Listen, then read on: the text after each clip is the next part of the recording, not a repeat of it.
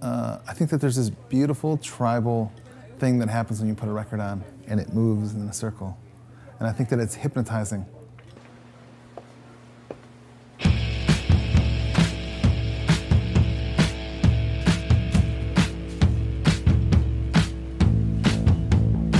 It's hypnotizing in a funny way, but I think that there is actually something there that's happening.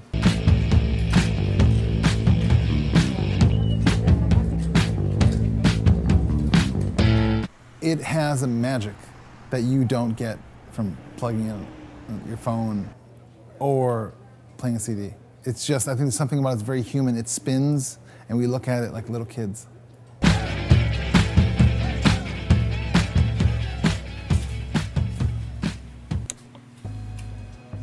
My name is Raoul Benavides, and I'm the owner of Flashlight Vinyl. What I love about records is that my clients are all over the place, from 18-year-old DJ to a 60-year-old Beatles collector, and every mom and dad and everybody in between. This store is a library. It houses memories, time, these artists making music. I don't think it's a trend, I think it's permanent. I think that younger people are connecting to it more and more because they're making a night out of it. They'll put a record on and have a party, and everyone will be around the music and the record. It's like going to the theater. I think it's coming back because people want to own the music.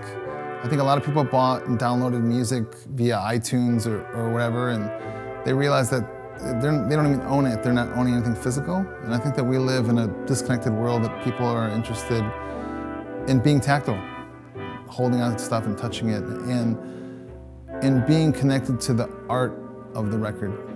You know, it's like a 12-inch piece of artwork. Well, and the experience has multiple layers, and I think that's what makes it beautiful. That's what separates it from other things. You put a tape in, the tape's doing it.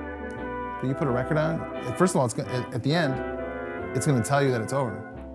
By either keep going and skipping, or keep going and hitting the label, but it keeps you present.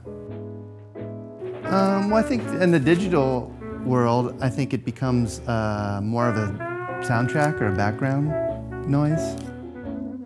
I mean, it's still entertaining to people, but I don't think people may be as focused on the music if they're just putting on an iPad and walking around or doing the dishes, or, you know. I don't think people gather around the laptop to like check out music together, because it's not the same kind of ritual thing, you know. I think everyone gets overwhelmed and no one listens. I think that listening is a really difficult thing in 2017, 2018. Oh, I think that the magic of record stores is that you get all these people with like interests. Like, there's that collective magic. You know, the beautiful thing about going to a concert is that you have this collective joy. Everyone is like, oh yeah, oh this song, I love this song, and they're like singing. Everyone is like in one place.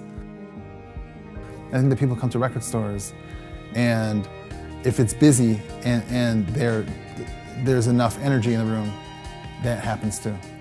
I'll put a record on downstairs and everybody will be like, oh, I love this song.